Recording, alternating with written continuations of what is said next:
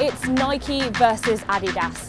Just do it versus impossible is nothing. The US versus Europe. Two of the best known sports brands in the world. But which stock has the edge? Nike's results sent shares sharply higher. Earnings per share, gross margins and revenue all topped forecasts in the second quarter, with particular strength in China and North America. CEO Mark Parker said the controversial ad campaign with quarterback Colin Kaepernick helped spur engagement. However, some argue the long trade on Nike could be threatened by a strengthening US dollar, the broader market sell-off and global trade tensions. Ben Gutteridge is the head of funds research at Brewin Dolphin and gives his take on the tariff tiff.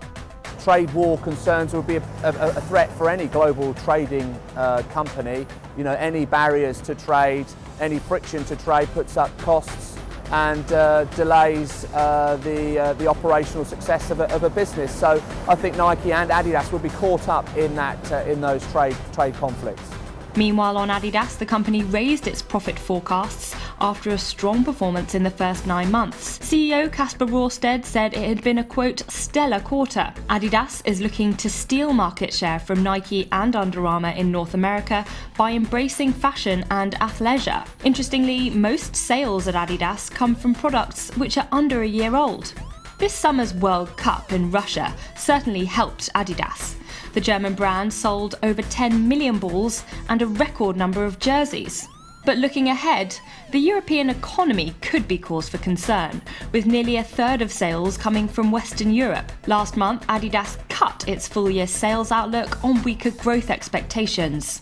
Elsewhere, Reebok continues to be another drag. Since the acquisition in 2005, the brand has struggled to bring profits to Adidas. So which of the two sporting giants is poised for better returns? In terms of how these two companies plan to grow sales, Nike is more focused on materials and performance, whereas Adidas is more attentive to trends and design.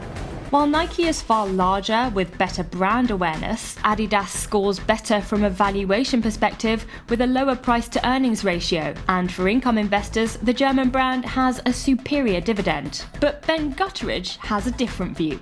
We do think Nike deserves a premium rating to Adidas. It is the high quality producer. It does focus more on high-end performance sports goods and apparel. It's got a great balance sheet, and it does afford it a lot of flexibility to keep reinvesting and keep innovating. You know, Adidas is trading well, and operationally it's had a very good couple of years, but there has definitely been a switch in terms of their operational focus away from performance goods towards fashion, and that's great. You know, they've signed up some fantastic names from the music industry in particular, but in terms of the long-term strategy, that gives it a bit more cyclicality and therefore merits a discount relative to Nike. Stock markets are now looking considerably more volatile. There are concerns about global growth and warnings of a potential US recession. To many, late cycle investing means finding diversified, large cap quality stocks. And within retail, arguably, Nike represents just that. Adidas versus Nike, the battle for sporting goods supremacy lives on.